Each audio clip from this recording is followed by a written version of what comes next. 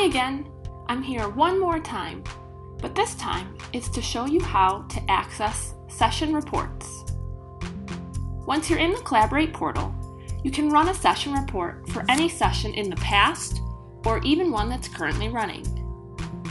To run a report for a past session, you'll have to change the settings in the upper left corner from Show All Upcoming Sessions to Show All Previous Sessions. No matter which session you want, past or present, what you'll do is click the Session Options button on the right side of your window, and then click View Reports. You might need to adjust the time frame for the reports from Show Recent Reports to Show Reports in a Range. Adjust the range to find the report that you want. On this page, you can see some basic statistics, such as how many people joined and how long the session was.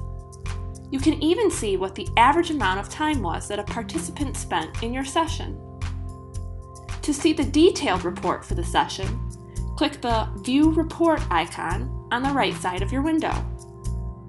On this page, you'll see a breakdown of all the users who joined the session and what time they entered and exited.